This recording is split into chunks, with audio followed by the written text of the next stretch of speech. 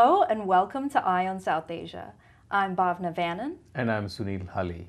Every week we'll discuss the latest news, events, and all the happenings with South Asians in North America. All right, let's start with our first story of this week. It's quite a firecracker with Jay Leno. It certainly is, but before that, welcome back. I hope your India trip was great. Oh, yes, it was wonderful.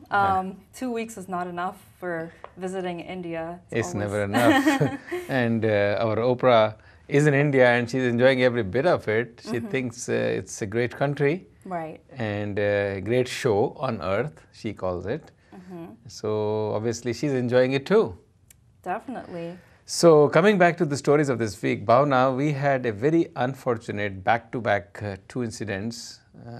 Jay Leno, the show host, otherwise very liked, but he was very indiscreet in his comments. And here he's touching the most sacred institution for Indians, and in particularly Punjabi Sikh community, which is the Golden Temple Gurdwara, which is the highest and most sacred religious institution for this community in Punjab.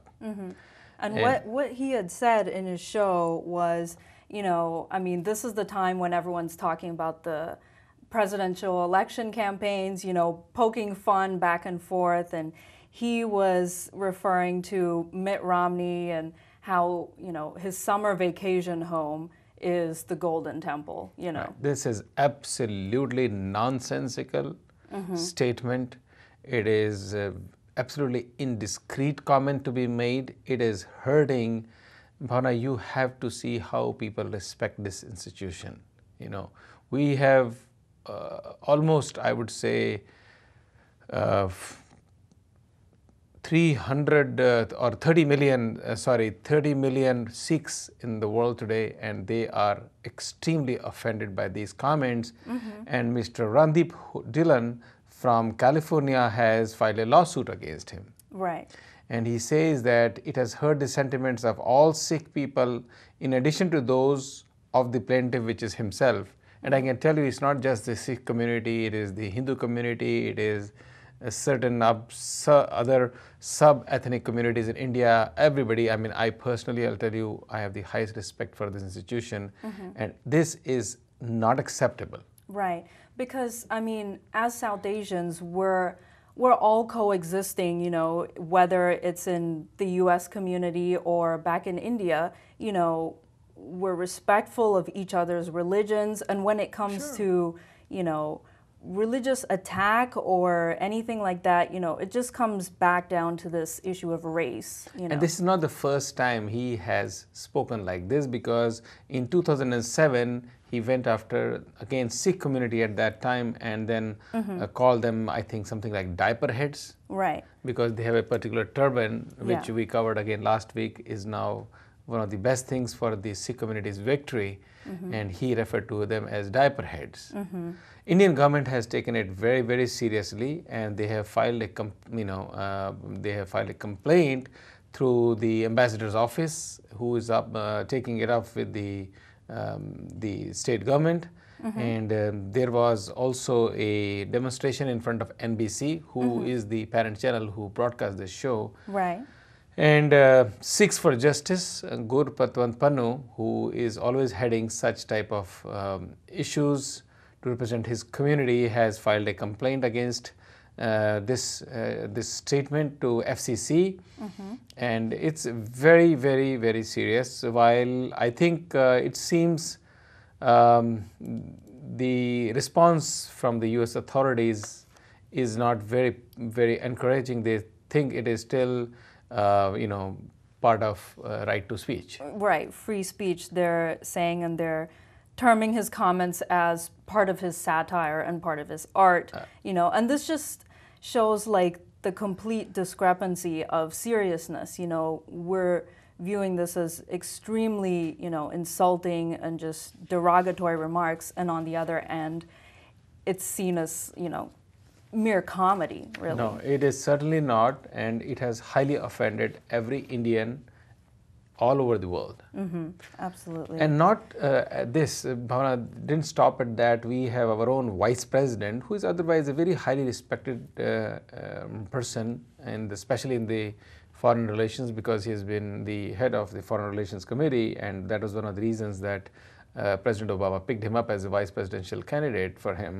He has made a statement after making one similar statement a few years ago when he talked about people in Dunkin' Donuts. He said, if you have to walk into a Dunkin' Donuts, you have to probably have some kind of an accent to be able to deal with them. And you know what he was pointing at, because Dunkin' Donuts is He's referring to the Indian Indians. accent. They own lots of Dunkin' Donuts, and it was as an offense. And he said the same thing for Dunkin' Donuts, something for the 7-Eleven. And now, during his speech in New Hampshire, he was kind of discussing about what President Obama in his State of the Union address mentioned about outsourcing and stopping of the outsourcing, or putting high level of taxes to the companies who are going to outsource. But he spoke in a foreign accent, and you can very easily make out that's like an Indian accent. Right. And he's talking specifically about the call center jobs, right? And you know, it's very obvious, you know, what they're trying to pull, and this is the Vice President of America. He's not a stand-up comedian or a show host. That's definitely not a platform for any sort of, especially, you know, racial or ethnic kind of comedy to be taking place at all. Exactly. We talked about last week again on the State of the Union address from President Obama, while he's trying to get inward this election year and trying to kind of conserve the jobs in America. The immediate announcement came from India, from the president of HCL, which is Hindustan's Computers Limited, and the chairman of also Mahindra Satyam, Vineet Nair, made the announcement that they will create 10,000 jobs in next 10 years in US and in Europe, which is excellent statement. Right. So he said, we're not only looking at, taking the money away from the Western countries and jobs away, we're going to create these jobs. And 10,000 jobs in 5 years, 5 years is not a small, mean task from one company. It's a big statement to be made. Right. And Prime Minister David Cameron has been very categorical and appreciative of this, that we need to open up relationships with India. And he talks about the free trade agreement which has been pending, and he expects that to be opened up, which is the European free trade agreement. He wants to be concluding that so that India and European relationships can go through a different flight. And this is proposing that, you know, economies like the European ones, which are struggling right now. Which is typically the Western countries. Right. And they're going to be, you know, benefited by this sort of partnership. And like you said, it's not just stealing jobs away anymore. No. It's a partnership. So we're creating jobs here overseas in the Western countries, where Indian firms, when they come here, they're looking to build a base here as well. It's a true cyclical process, or actually it is a loop which is getting completed now. US has a huge advantages in terms of infrastructure, in fact because of the technology and whatnot, and they were outsourcing these jobs to India, where there is a technological manpower available. And now India is reversing the trend and bringing jobs into America. This is how this whole thing will be completely looped, and nobody will be losing because of it, but they have to be patient. And since this happens to be an election year and jobs is the biggest issue in the short term, they are looking at cutting it. And Azim Premji, who is a very frank talker, and he is the head of Wipro, he said, since the elections are coming up, the US has become oversensitive on jobs, which is what is the case here. Right. And I think even the Citigroup chief, which is Vikram Pandit, has said the job creation is the single biggest issue. And he says that we will be looking for 400 million jobs around the world in next 10 years to be created. And IT industry, India is almost getting about $60 billion of revenue from US, so which is huge. Right. And he actually mentions 400 million, while ILO, which is the International Labour Organization, says there is a need to create 500 million jobs, right, which is huge. And I think this kind of attitude to be very inwardly because of political reasons is not a good move. Mm-hmm. We definitely have to open up and be more open-minded in terms of how to get any sorts of jobs into this country that's, good for the long term and sustainable. Look, ILO is clearly stated that despite the strenuous government efforts, the jobs crisis has continued in at least last decade, I would say. Right. And there are an estimated 1.1 billion people, which is almost like 20% of the people all over the world are unemployed or in poverty, which is a serious issue. Definitely. So that's why it's very important the world to come together.